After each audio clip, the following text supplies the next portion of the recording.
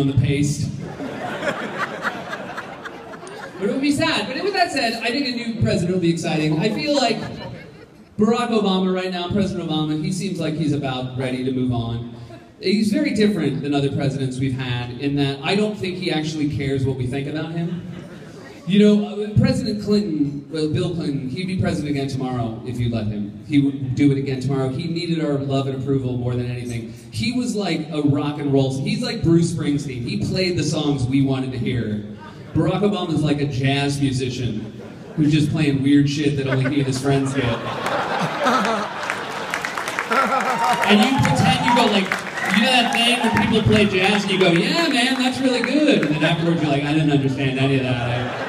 Why aren't there lyrics? Why can't there be lyrics in songs? I like choruses. But I will say, now that we're into the second half of the second term, looking back, to me, there is no bigger waste of time or money than the second inauguration. The second inauguration, because it like acts like a new beginning, but it's always just going to be another 4 years, just like the first 4 years. A second inauguration is much like when a couple renews their vows. Like when a married couple renews their vows. Whenever you hear that, my first thought is always, oh, you almost got divorced. That's sad. That's sad that you think that will fix it.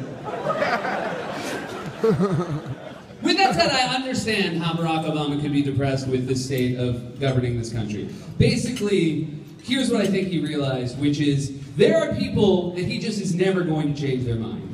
Basically, like if you, after the last 6 years, if you still believe there is no such thing as climate change, after everything that's happened in the last 6 years, you are never going to believe there is such a thing as climate change. If you don't believe after the last 6 years that there needs to be a little bit, just a little bit more gun control, you are never going to believe there needs to be a little bit more gun control. At this point, a giant tornado could form and just start whipping its way across America. And that tornado could pick up every handgun in this country and just start indiscriminately firing that handgun, all those handguns at the populace. It would have finally dissipated. You would say to those people, will you admit now, after the gun tornado, that we have a climate change and gun control issue? And those people would say, no, all of that happened because you let gays marry. There are two kinds of people that always say they worry about future generations. There are environmentalists who say, we need to take better care of the earth because of future generations. And then there are people who say, we cannot leave future generations with all this debt. I do think there's a difference in the two. If the earth dies, there's no real plan B. If the earth falls apart due to global warming, we have nowhere else to live. Whereas there is a plan B with the debt, and I can't believe people don't say it more often, which is this. I just don't think we're going to pay it. I'm pretty sure that's the American way, and that's why I'm never upset when people complain about how we're spending so much. We're like bringing up the national debt based on paying for our defense and paying for our armed services, because I think eventually someone like China is going to come to get that money back, and we're going to want that. They're going to say, why do you spend all this money on an army? And we'll say, well, it's interesting you would ask. It's because we're not going to pay you back.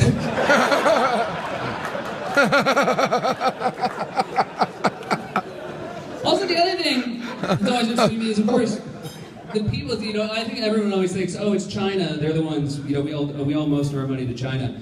But, of course, we owe most of the debt to ourselves. We owe, Americans hold the most U.S. debt. And like, how little could you care about the own debt? Like, when you make deals with, that's like saying, oh, you know what, I'll eat the pizza today, but tomorrow I'm going to exercise. But then the next day comes, you're like, fuck it, I'm just going to have more pizza. That's how this is going to play out. I worry about everything. I worry all the time. I do worry about the economy a lot. I worry about the economy because I don't feel like a lot has changed since the economy fell apart in 2007, 2008. And what we learned was that all the world's economies are tied together, and if one falls, it could take everything else with it. And I'm especially worried about that because of everything that's happening in Europe. Because of the euro, you have all these countries that are tied to one currency, and if one falls, it could take the other 16 with it, and then take us with that. And that's why I'm up at night worrying about Greece. Because I feel like we've been worrying about Greece for 5 years, and people keep going on TV saying, you don't have to worry about the Greek economy, it's going to bounce back. To which I want to say, is it? Because I'm pretty sure it's a yogurt-based economy. The thing they're proudest of is ruins. That's the stuff they want you to see the most. Is shit in disrepair. But I feel bad for countries, excuse me, on the euro, because at least here we can change our currency. We can adjust it because we're just one country. But there you have 17 countries, and they have to, in order to change their currency, they have to have a unanimous vote, and that's really problematic when you have 17 countries. Like I can't make dinner plans with 3 friends. I can't imagine how hard it would be if we all spoke a different language and our grandparents killed each other in World War II. Because that is a big deal. World War II is a long time ago to us. It's fucking yesterday in Europe. And that is a problem because the one European economy that has their shit together is the German economy. But because of World War II, the Germans can't be the ones to come into a meeting with everybody and say, if everyone will be quiet! Do you have a plan? No.